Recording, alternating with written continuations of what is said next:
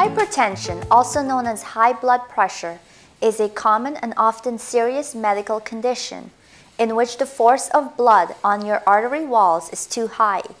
Your arteries are blood vessels that carry oxygen-rich blood and nutrients from the heart to the rest of your body.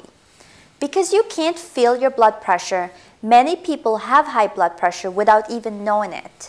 Left untreated, high blood pressure can damage your heart, kidneys, and lead to stroke.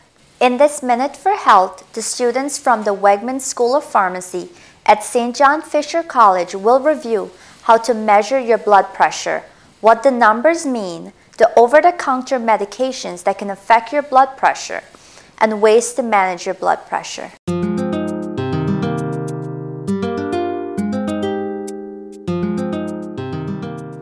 To take your blood pressure at home, first you should be seated in a chair and make sure that you wear loose-fitting clothes or short sleeves so that it is easier to wrap the cuff around your arm. Be sure your arm is supported and positioned above your heart. Take the cuff from your blood pressure machine and wrap it around your upper arm. Make sure you wrap it tightly so that it won't fall off.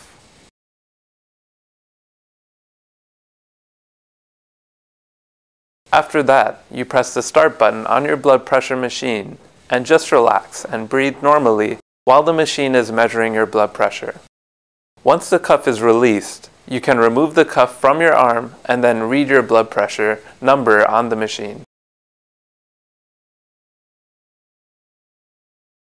You should take your blood pressure at roughly the same time each day and take it on both arms. Try to sit quietly for at least 10 minutes before you take a reading.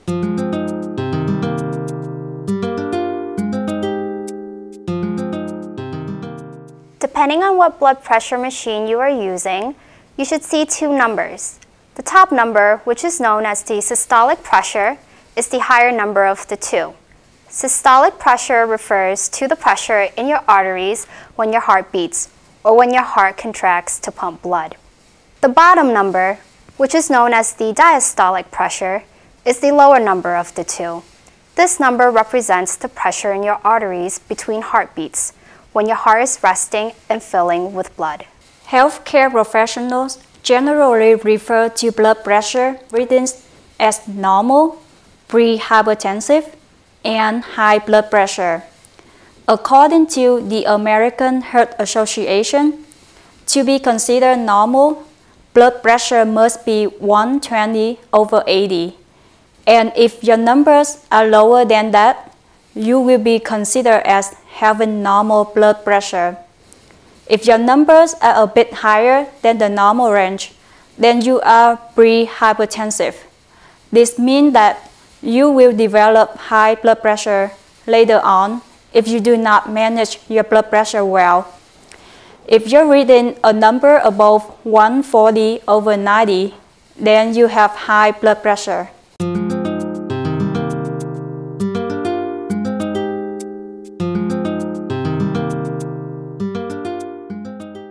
There are some common over-the-counter medications that may increase your blood pressure. Generally speaking, pain relievers, fever reducers, cold medicines, and some supplements are the major over-the-counter medications that may cause an increase in your blood pressure. Decongestants, such as Sudafed, can narrow your blood vessels, ultimately resulting in an increase in your blood pressure. Those living with hypertension are out of luck, though. Certain medications, like Coricidin and HBP, are safe for those to use with high blood pressure. Now, everyone has heard of Advil and Aleve being used to treat pain before.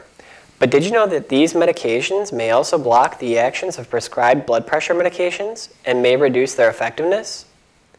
Before taking any medications, over the counter or prescription, please consult with your local pharmacist or physician.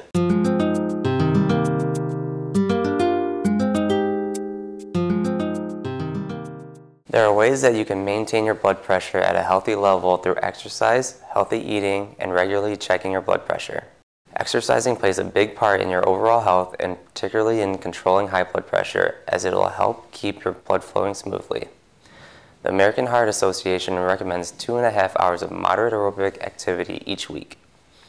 It's best to pace yourself through the activities and spread them throughout the week.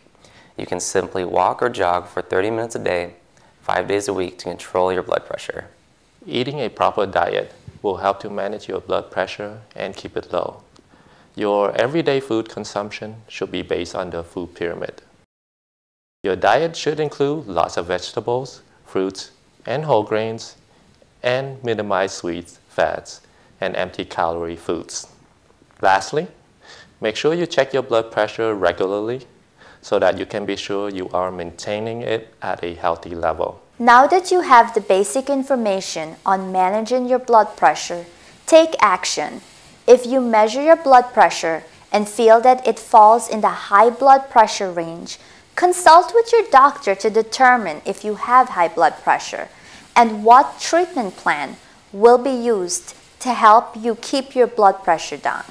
If your doctor tells you that your blood pressure indicates you are pre-hypertensive, take steps to eat a healthy diet, exercise, and lose weight to decrease the chances of developing high blood pressure. And if your blood pressure is normal, congratulations! You still need to stay vigilant to be sure it stays that way. This has been a Minute for Health brought to you by the students from the Wegmans School of Pharmacy at St. John Fisher College.